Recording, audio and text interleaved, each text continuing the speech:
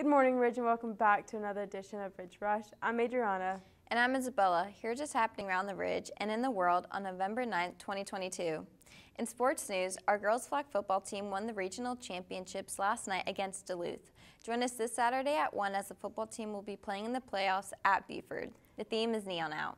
Actor Leslie Phillips, voice of the Sorting Hat in the Harry Potter films, died peacefully in his sleep at the age of 98, starring in over 200 movies, TV, and radio series during a career that spanned more than 80 years. Phillips' wife stated, "I've lost a wonderful husband, and the public also lost a truly great showman. People loved him. He was mobbed everywhere he went," end quote.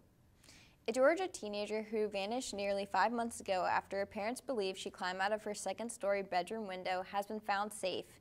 Kaylee Jones, the now 17-year-old, was 16 when her parents believed she left her family's Carrollton home on June 14th without her computer or phone, which had recently been taken because she was found communicating with strangers online.